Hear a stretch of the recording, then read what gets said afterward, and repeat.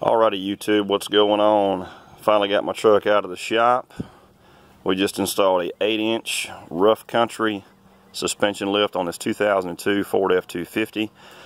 Went with 20 by 12 inch Moto Metal wheels. These are the 0962 series wheels. Those are 37 by 1350 Gladiator X-Comp tires. I went ahead and opted to put the Dynabeads on the inside of the tires. They're riding pretty good. Just to kind of give you guys a quick review of this truck, I did not do lift blocks in the rear. I did full springs on the rear.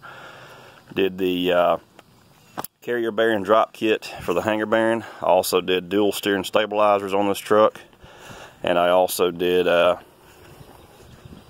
sway bar link drop kit that they offer from Rough Country. As far as the kit goes, it seems to be really solid. Those springs are stiff though. If you're looking for this thing to ride like a Cadillac, well, let's just say it rides like a big truck with an 8-inch lift on it with some 37s on it. It's a little stiff. I don't mind that. I don't drive this truck that often. To give it a real quick review, I do have one issue with this truck that I'm still trying to iron out, and that is axle wrap on this truck. Now, I put the carrier bearing drop kit in it, and you can't see it from this angle. But anyways, what's happening is, I've talked to Rough Country's tech support.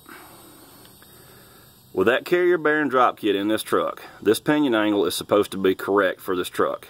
And it is. I'll give them that much. It's okay.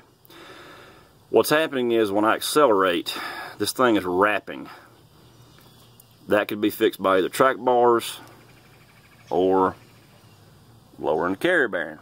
Well, according to Rough Country, that is supposed to be the correct pinion angle, and I'm not supposed to be having any vibrations. Well, I am. So here's where we're at. First thing I'm going to do is this truck's got 200,000 miles on it, and it's got the factory U-joints in it.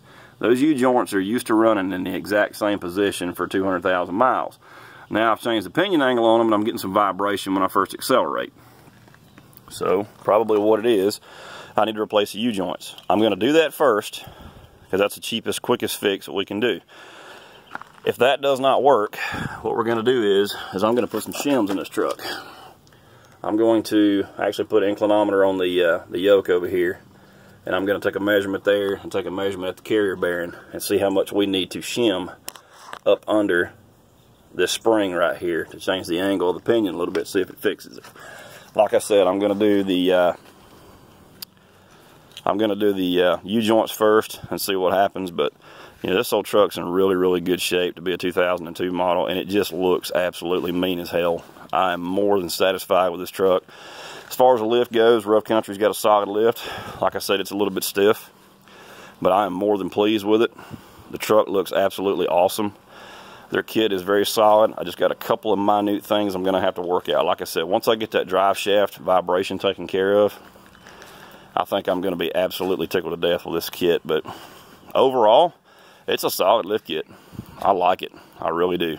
It's a little stiff, but the truck's got 8 inches up 137, so it's going to ride a little stiff. But other than that, Rough Country, you guys did a great job. Great kit. Like I said, all I'm going to do is swap out some U-joints and see what happens. So I'll let you guys know if that fixes it. So here we go.